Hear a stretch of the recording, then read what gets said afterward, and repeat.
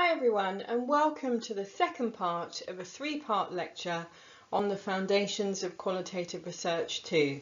This part focuses on experiential and critical qualitative research. These materials are the result of a collaboration between Virginia or Ginny Braun on the left, myself, Victoria Clarke, in the middle, and Nikki Hayfield on the right. The lectures are narrated either by me or Nikki, and as I'm speaking now, you can tell that I am narrating this lecture. To give you an overview of this session, this is the second of two lectures, each of which are divided into three parts, exploring the foundations of qualitative research, imaginatively titled Foundations of Qualitative Research 1 and Foundations of Qualitative Research 2.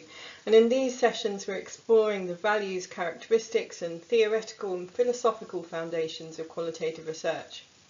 The aim of this second lecture is to provide further grounding in qualitative research foundations, building on the material covered in Foundations 1, and in particular introducing some of the concepts and terminology that define Big Q qualitative research. We consider some of the defining characteristics of Big Q qualitative research, and in particular how qualitative research differs from quantitative research. This lecture also builds on the discussion of different orientations to qualitative research in the first lecture by considering experiential and qualitative camps or paradigms, so sets of values for research. And finally, we'll explore the key concepts of subjectivity and reflexivity, and, big scary word alert, the ontological and epistemological foundations of qualitative research. So how qualitative research addresses some key philosophical issues for doing research. Throughout the recording, there's opportunities for you to pause the recording and reflect on your knowledge and understanding of qualitative research. For a quick overview of the three parts of the lecture, in part one we focused on the key characteristics of qualitative research. So if you haven't listened to that part, I recommend that you go back and do so now. In this part we're going to focus on experiential and critical qualitative research, and then in the final part 3 we'll focus on key theoretical and philosophical concepts like subjectivity, reflexivity and the scariologies, and hopefully we'll demystify them a bit for you. So we're going to start with an invitation to pause for reflection. If you've listened to Foundations of Qualitative Research 1, and if you haven't, you might want to go back and do this now.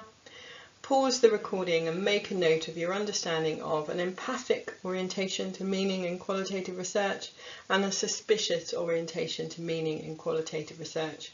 If you'd like to engage in this activity, please pause the recording now. So let's think about experiential and critical orientations to qualitative research, or camps as we're calling them here, hence the image of a campground.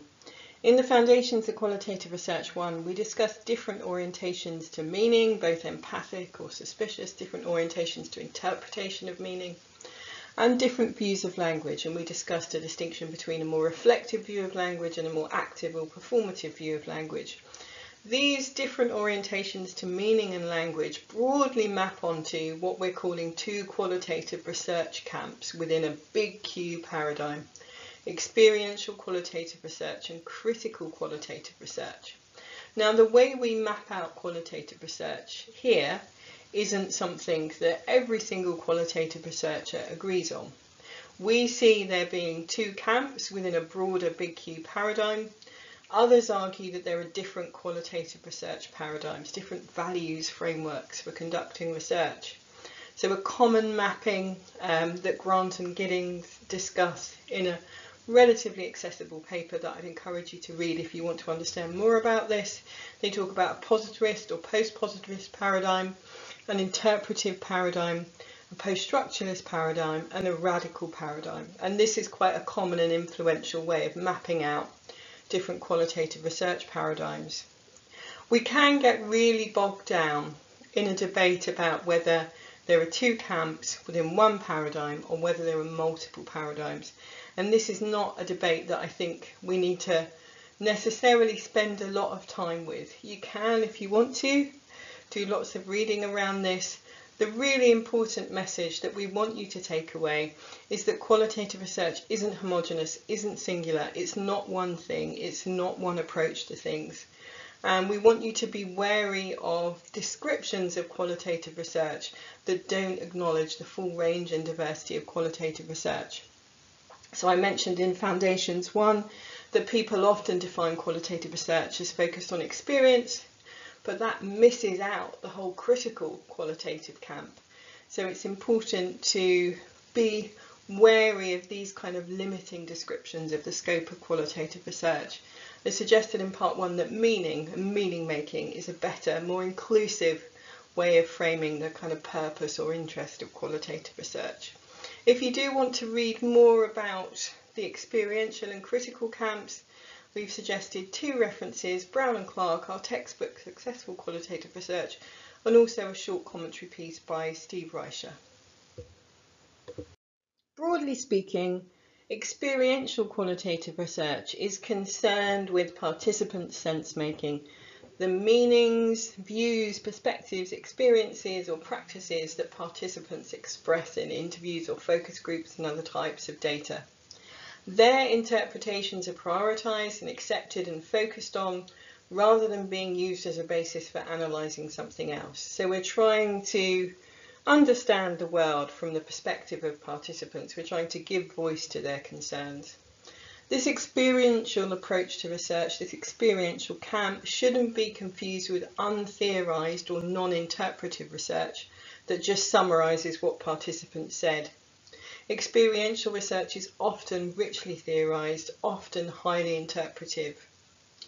Within this framework, broadly speaking, researchers are envisaging a world waiting to be discovered, and language gives a window onto this world, but not a sort of universal reality or universal world. There's an acknowledgement of multiple understandings, multiple truths, multiple realities that are contextually located.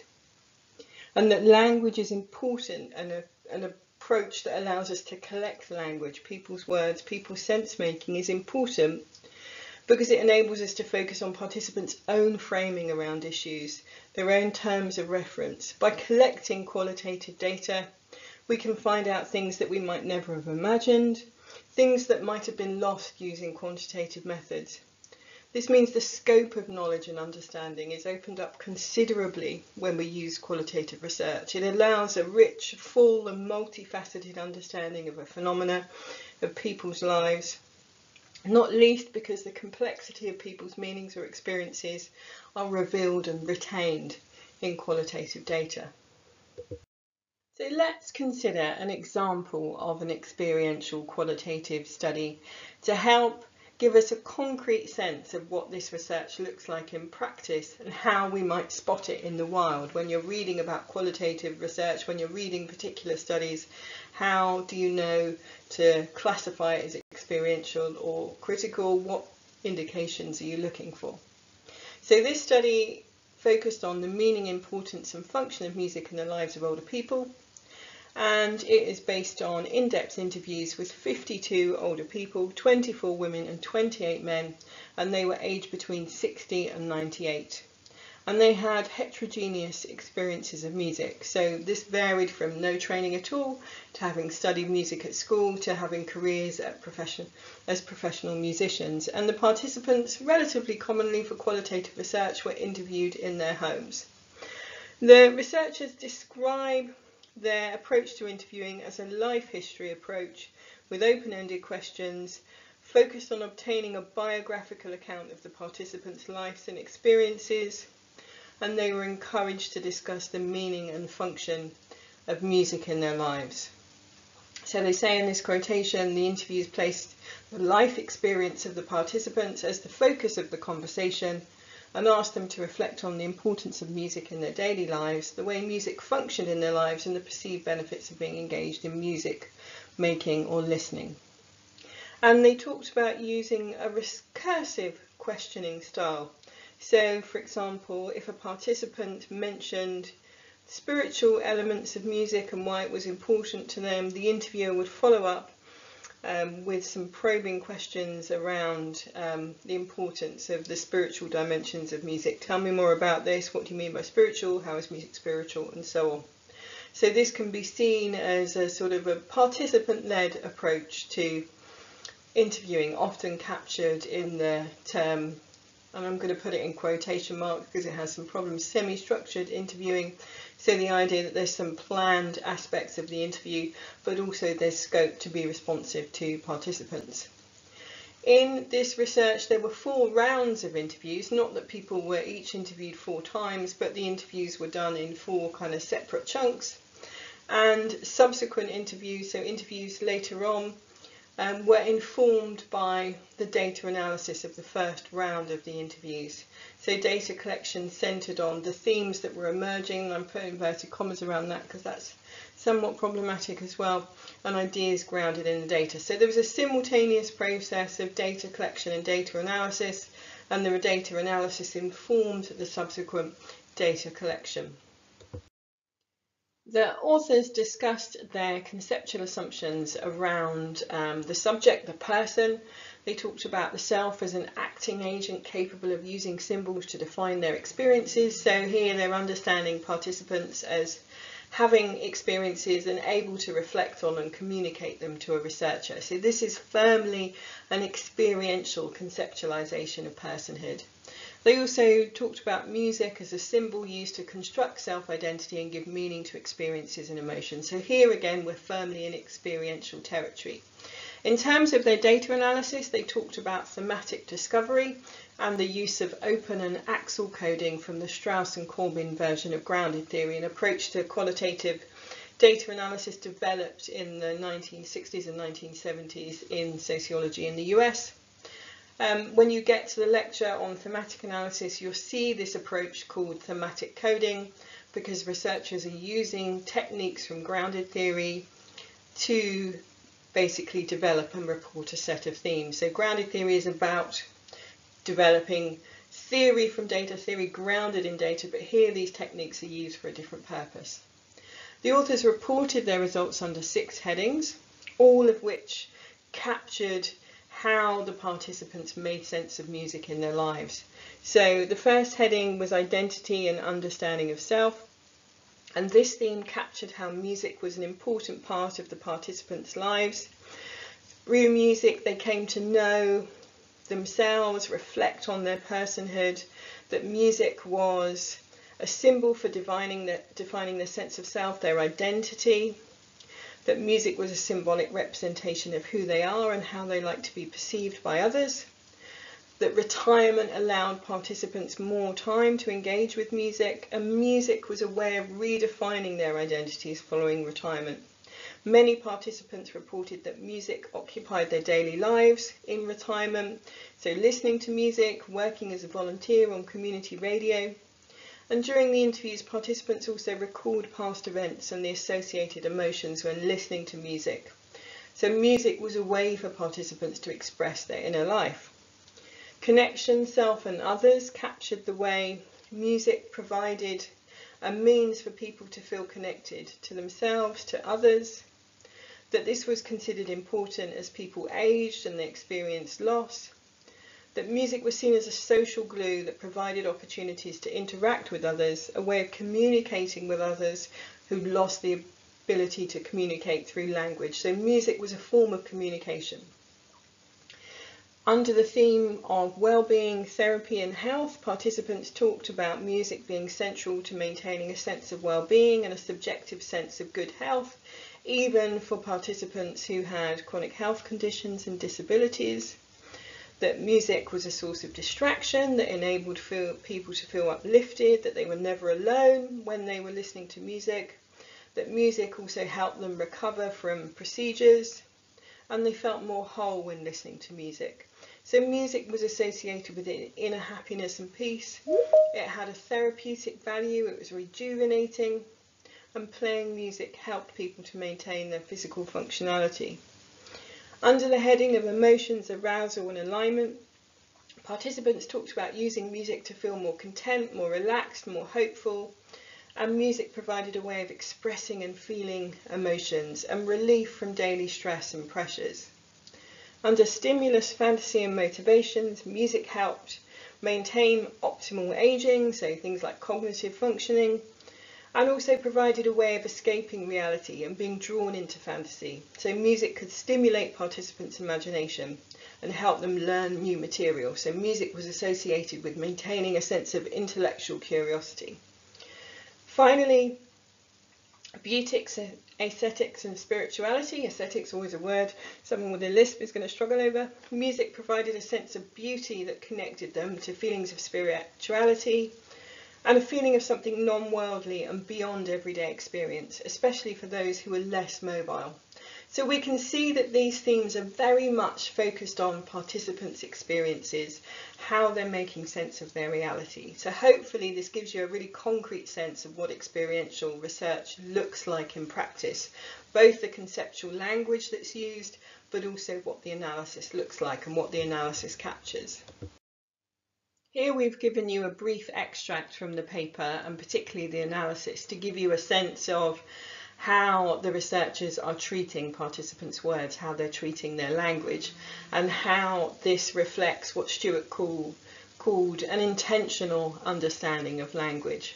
So, for example, when the extract is introduced, the authors say the following statement is typical of the participants' explanations for why they were drawn to music.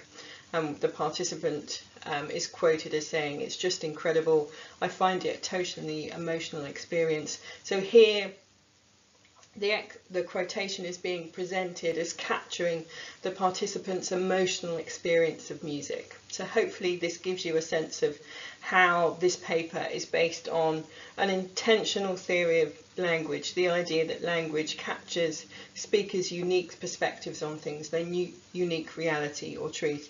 If you'd like to have a read of this short extract and reflect on that, do pause the recording now.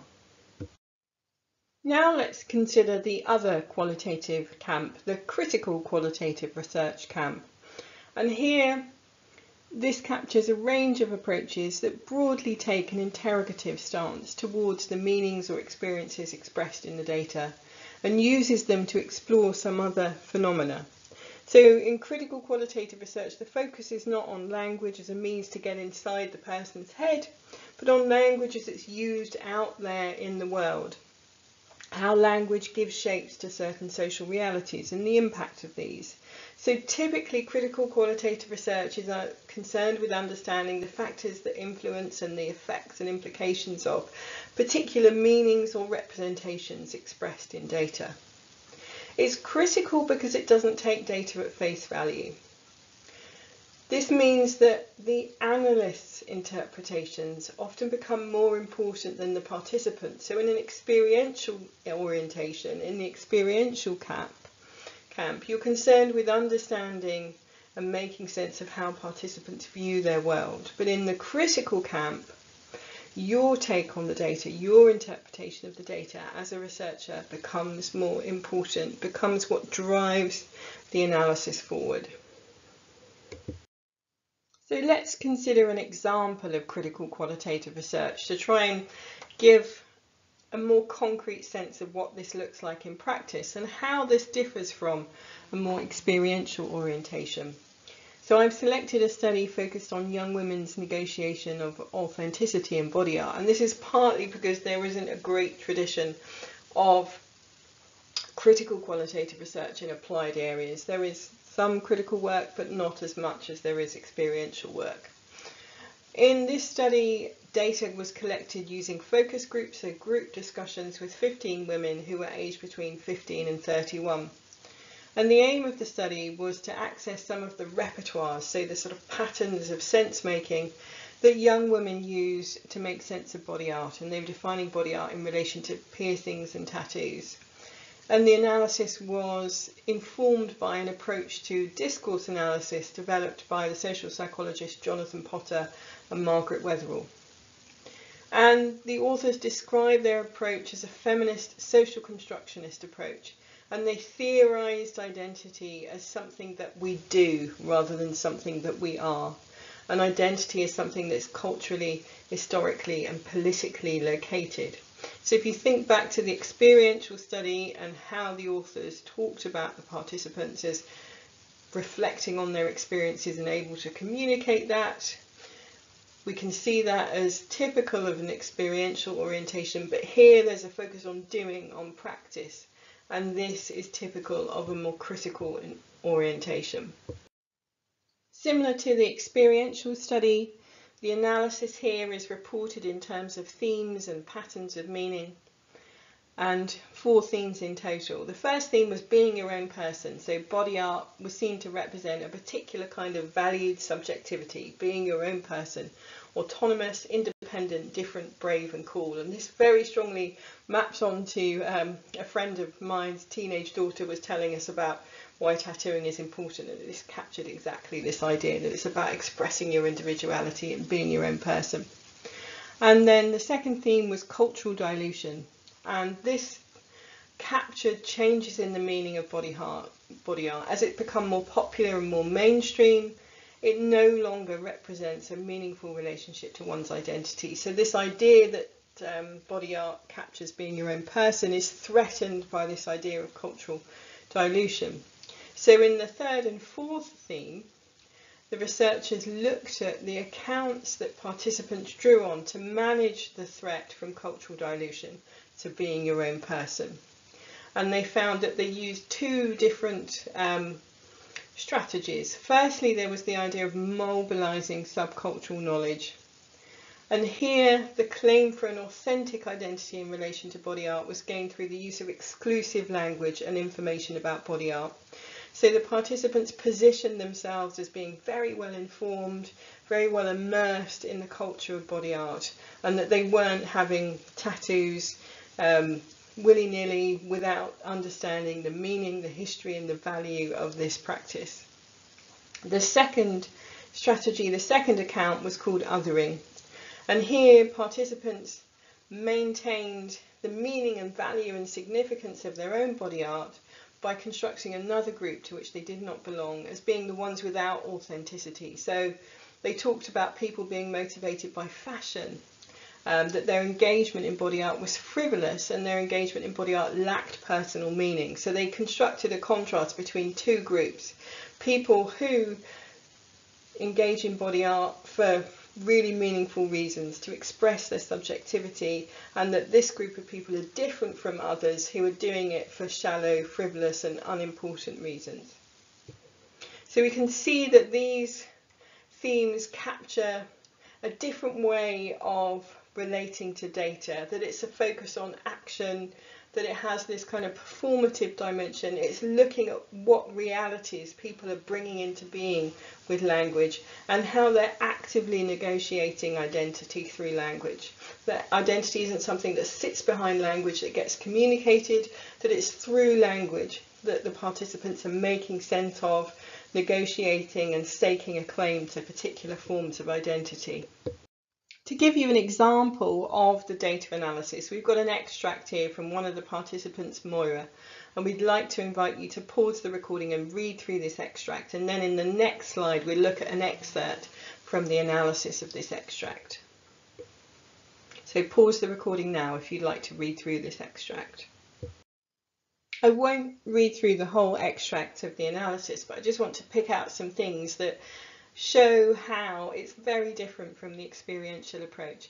So the extract starts by talking about Moira negotiating entitlement and meaning to body art, and this is quite different language from that used in the experiential example.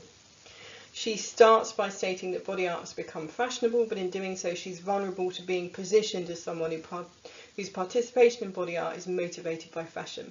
So we can see that they're kind of talking about the way Moira's language kind of opens up and creates problems for her that she then has to go on to resolve. So we're looking at this active negotiation of identity in the data rather than a more straightforward reporting of how the data reflects participants' underlying experience. We've got a real shift here to looking at participants' accounts of doing things, of performing particular realities as bringing particular truths into being. So I'd like to invite you to pause the recording now and read through this analysis of the extract, and hopefully you'll get a real sense of how this approach to qualitative research is quite different from the experiential approach. Here are the references for part 2. You might like to read the 2 example studies that we've discussed in the lecture to get a more detailed sense of what experiential and critical research look like in practice. They're both available on Blackboard. I just want to stress that the main thing we want you to take away from this session is that qualitative research isn't one thing. There are different approaches to qualitative research. I imagine most people listening will be working within the experiential tradition, and that's absolutely fine, but it's just important to understand that there are other ways of doing qualitative research, and understanding a little bit about the other way often helps you to have a better understanding of your way and how you're doing qualitative research. Okay, so we'll leave it there for part 2. I hope you come back and join me for part 3.